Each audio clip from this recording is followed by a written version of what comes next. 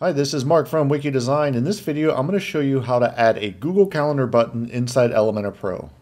Now, adding a Google Calendar button to your website is going to make it real easy for your users to add special events to their own calendar.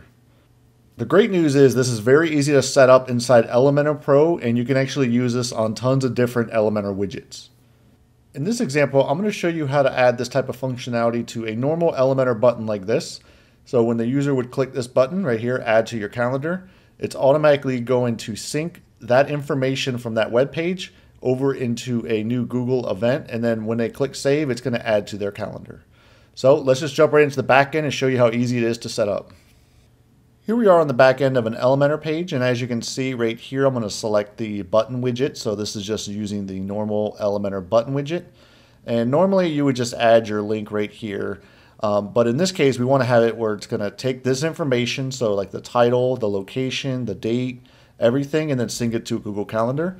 So what's really good about Elementor Pro, they have this feature underneath the dynamic tags. So you're going to want to click this. And if you go under Actions, there's this button right here called Contact URL.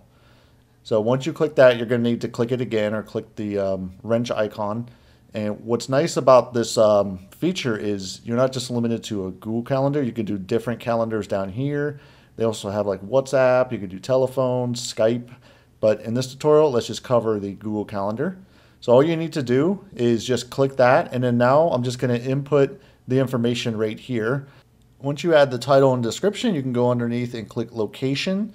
And in this case, I'm just going to enter in the static address right here. And then underneath start and end, this is where they're going to give you the option to select the date. So in this case, I have it at May 14th. And then once you click the date, it's going to let you put in a time. So now you can do 6. You could just hit 6 right here. It's going to pop up and say 6 p.m. Then you just need to click down here. Same thing, you just go to end. Make sure you have an end date and time. So the 14th at 9. So it was just something like that. And that's it. That's all you have to do. So I just want to make sure we got Google Calendar. We have a title, description, the location, start, and end. That's all you have to do. That's all the settings you need to change in Elementor. Now let's go ahead and do some testing on the front end and make sure it actually can add to your calendar. Now here we are on the front end of the page. Let's go ahead, just click this button, add to your calendar. It's automatically going to open this up. So I got the title right here. This was the description. Here's the location, and right up here we have May 14th at 6 p.m.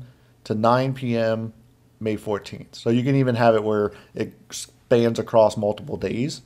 Now let's go ahead and just hit save, and now this is going to add it automatically to the Google Calendar that the user's logged into. So in this case, I'm logged in as a Google user, and if I scroll over into May, you're going to see that is added right here.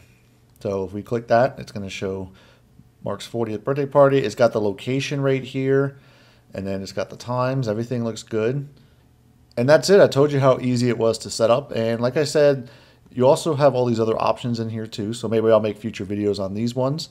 But that's it for this tutorial. Make sure that you give it a like, subscribe to this YouTube channel, and hit that bell to receive notifications when I release new tutorials like this. Again, this is Mark from Wiki Design.